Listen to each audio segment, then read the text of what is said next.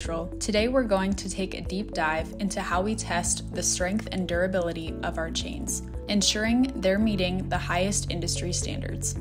Here we have the 5/16 grade 70 transport chain. These chains are critical in securing heavy loads, so it's crucial that they perform under pressure. To ensure this, we put our chain through a rigorous brake test. This machine is designed to apply a steadily increasing load, simulating the conditions a chain might face in real-world scenarios. As the machine pulls on the chain, we track how much load it can take before it reaches its breaking point. This data is vital because it tells us the maximum strength of the chain, ensuring that it can handle the heavy loads it's rated for. In this test, U.S. cargo control chain broke at the hook at 19,350 kips, which is well above the industry standard. We also tested a competitor's chain of the same grade and size. The competitor's chain broke at the chain link at a significantly lower load of 16,230 kips. The standard for a 5/16 grade 70 chain under the National Association